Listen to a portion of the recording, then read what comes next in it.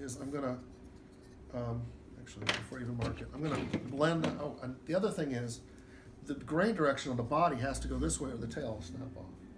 The grain direction in the head has to go this way or the beak will snap off. Wow. So I make the beak and the tail, or the head, the head and the body are two different pieces. So, and then I glue those back together. And believe it or not, I just use super glue.